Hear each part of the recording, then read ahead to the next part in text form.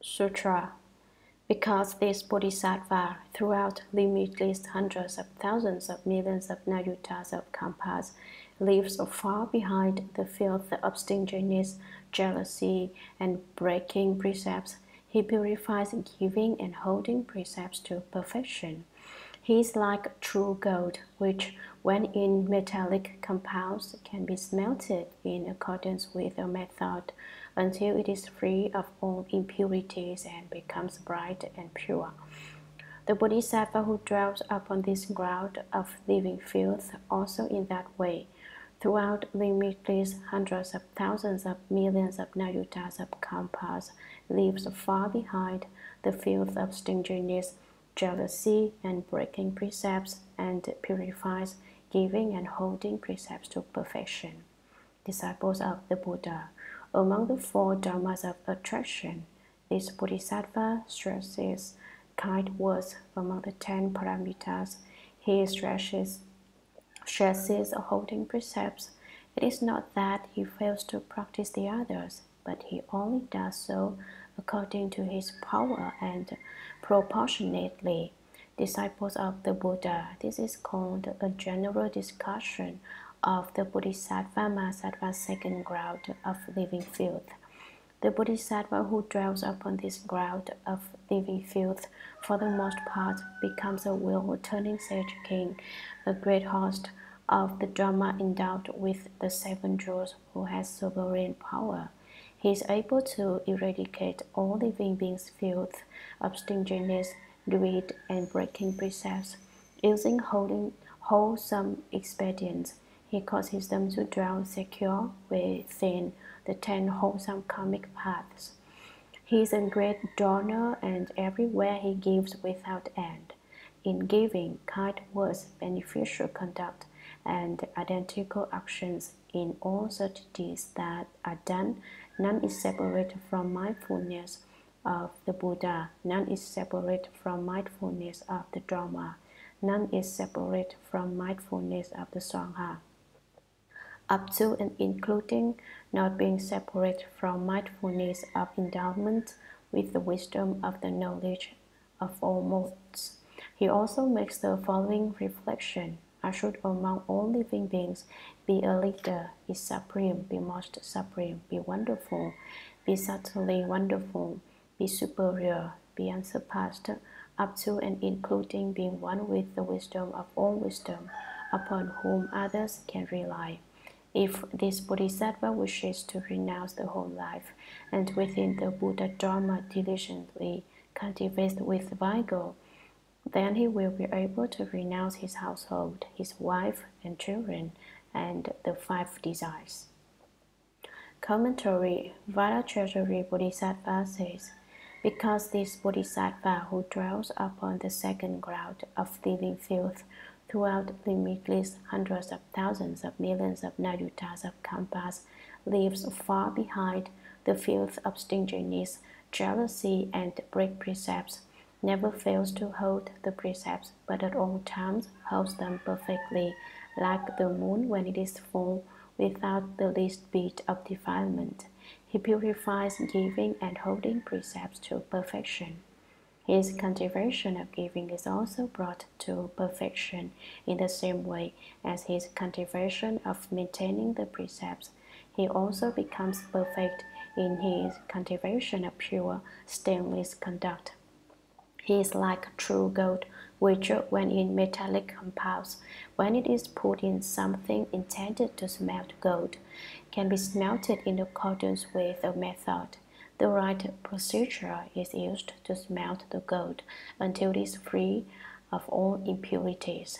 All the dust, dirt, and other admixtures become smelted out, and it becomes bright and pure. The gold is far better than prior to being smelted. The Bodhisattva who dwells upon this ground of living filth, also in that way, throughout limitless hundreds of thousands of millions of nayutas of kampas, leaves far behind the filth of stinginess, jealousy, and breaking precepts. Just like gold, which has been smelted, he stops having the defilement of being stingy, being jealous, and breaking precepts, and purifies giving and holding precepts to perfection. Disciples of the Buddha, Venerable Bodhisattva says, among the four dharmas of attraction, this Bodhisattva stresses kind words. The four dharmas of attraction are giving, kind words, beneficial conduct, and identity in actions. Of them all, he uses kind words most to teach and transform living beings.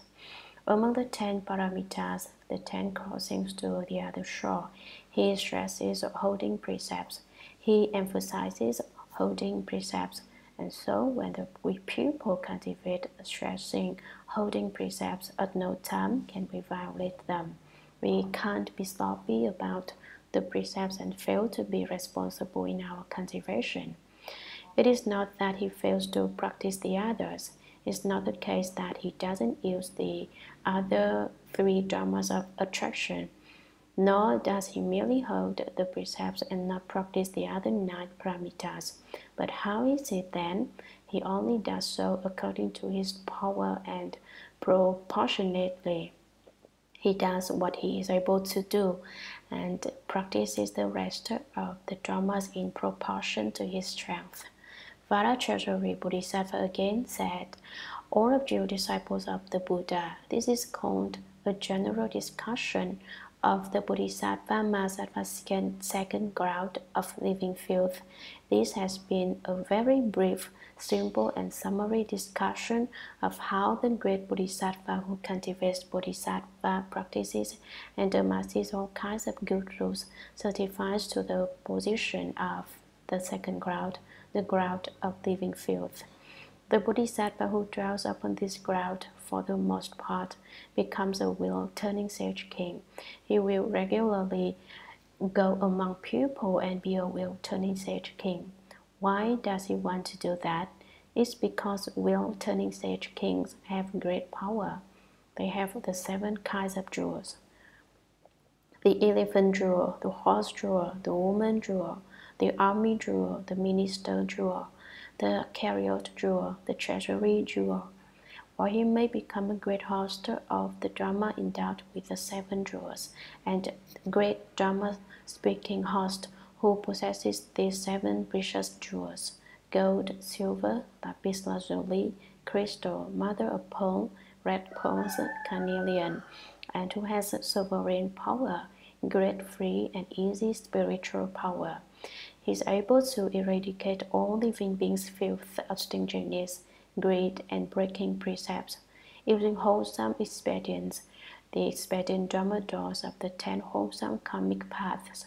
He causes them to dwell secure within the 10 wholesome karmic paths. He is a great donor. He acts as a sponsor of wide-scale giving, and everywhere he gives without end. He bestows things upon all living beings on an infinite scale in giving, kind words, beneficial conduct, and identical actions. Those 4 dharmas of attraction.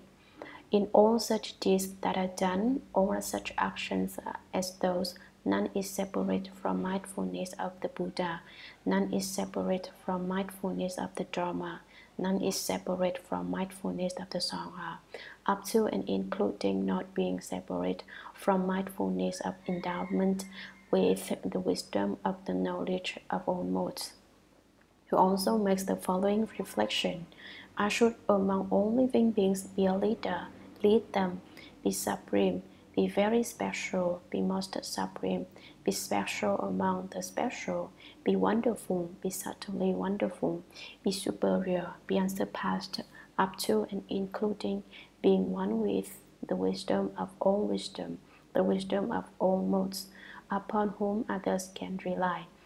If this Bodhisattva wishes to renounce his home life, live home and within the Buddha Dharma, diligently cultivates with vigor, then he will be able to renounce his household.